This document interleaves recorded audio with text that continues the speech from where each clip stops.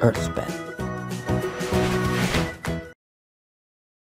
Good day, learners. This is Earthspan. For today's topic, we are going to talk about nuclear power plant.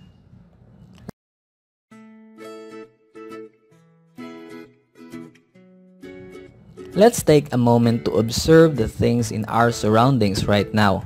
We might be frustrated or happy about the things that happened, but do you know how lucky we are to live in this time or this era where everything is so bright at night? Everything is so easy and advanced.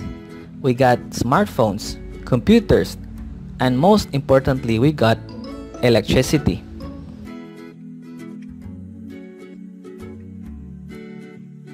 Long ago, we didn't even have artificial light. Our ancestors just used candles or torches, and there was no internet.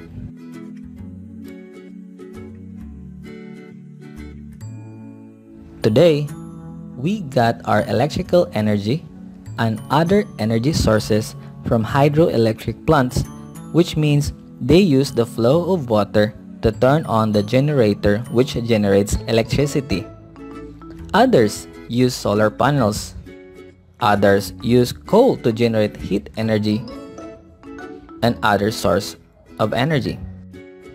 And in the really big scale need of energy, other countries utilize the use of nuclear power plants. Nuclear, it sounds like from a sci-fi movie. But do we really know what it is? Let's find out what fuel it uses. Well, basically, a nuclear power plant produces electricity using heat from nuclear reactions. In nuclear physics, a nuclear reaction is a process in which two nuclear particles collide, and this produces a lot of energy in the form of heat. The heat is used to make steam, which operates the steam turbine and turns on the generator to make electricity.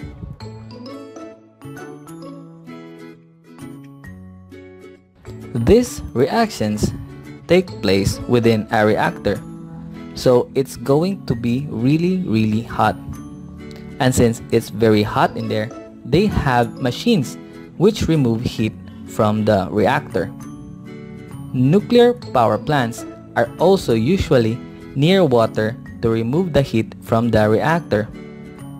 And some nuclear power plants use cooling towers to do this.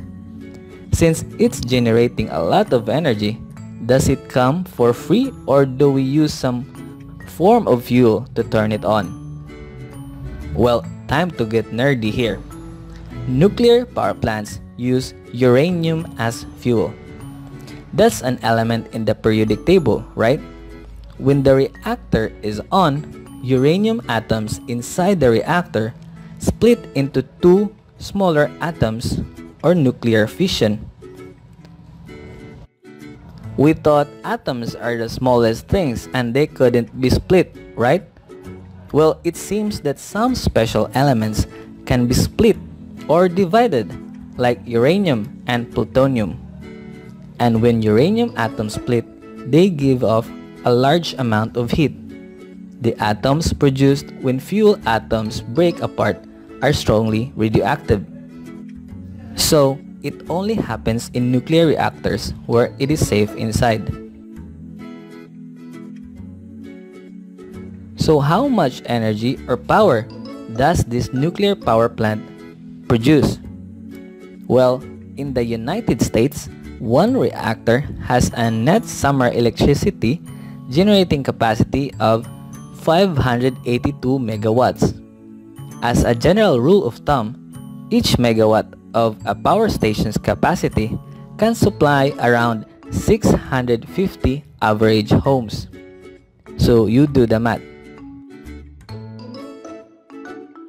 But today, the use of nuclear power plants is reduced because people are quite afraid of it due to some happenings in history, wherein accidents at nuclear power plants happened, like the 2011 Fukushima nuclear disaster in Japan, 1986 Chernobyl disaster in Ukraine, and the 1979 Three Mile Island accident in the United States.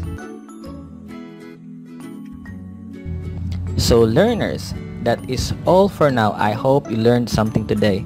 Once again, this is Earth Pen. Learning has never been this easy for anyone, anywhere. Have a nice day.